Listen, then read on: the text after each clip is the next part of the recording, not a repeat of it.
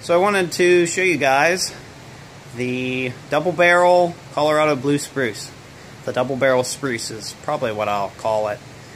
I'm going to be milling this one up. I think possibly quite a few years ago this tree had been topped, and then the tree actually just grew shoots, and it's now big enough for me to mill. It's not too big, but it's definitely got some size to it. You can see, yeah, there you go. So there's the two. There's the two that grew up, two stems, or branches, whatever you want to call them. And here's the other end. So I'm hoping this will be some pretty cool wood in here. I can already tell I took the first slab off with the Timberpro with the Chinese chainsaw's bar and chain, and now I'm actually running laser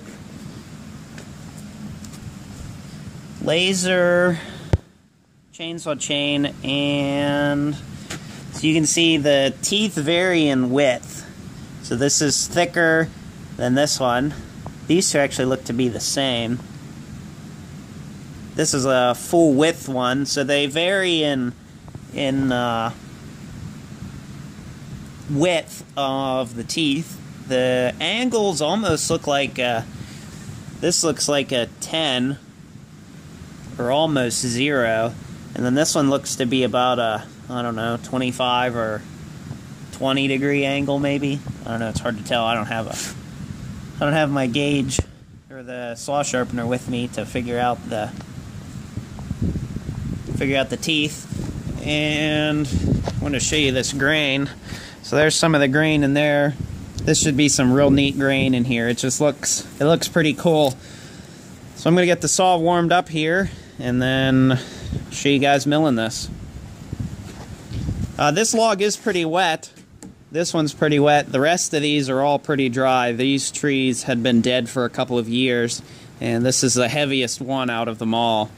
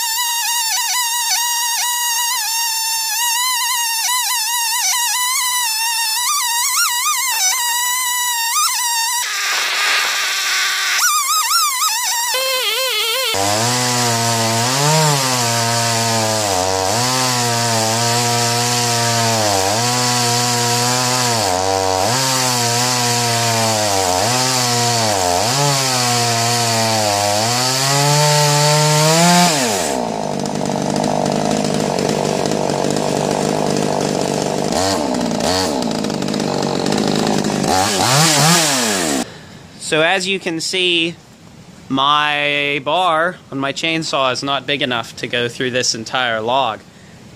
And since I have a single post mill, I can actually just take this thing and get the rope out of the way. But I can go back through, the other side. I only have like 3 or 4 feet of this side that didn't get cut. It doesn't really matter a whole lot how big the log is, because then I could just run back the other side. So that's what I'm gonna do now. I also took some pieces of bark, you can see right there, and shoved it in so I'm not making this board thinner cutting what I've already cut. And then I stuck another one just a little bit further down, right at the tip of my finger there.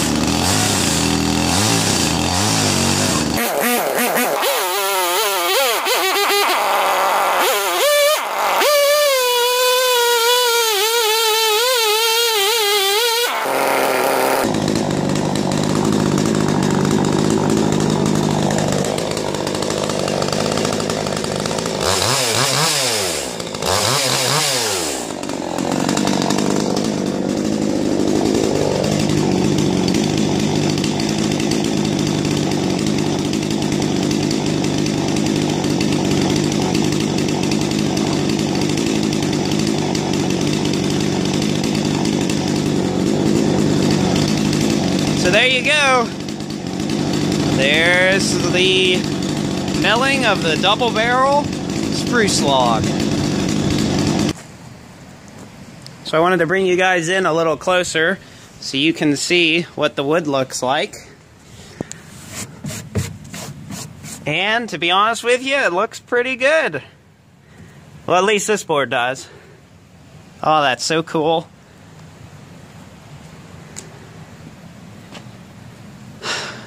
I suspect that these pieces will totally split apart, if I had to guess. I did cut in a little right here. So I'll have to, I probably should have shimmed this just a little bit better. And then that probably wouldn't have happened. If I'd have brought up the board on both ends, you know, this side here, and then this side here. Because I don't think, let me think here, I don't think there was any support on this side. I put it on just there and just there. So it looks pretty good. I'll have to figure out some better way to do that.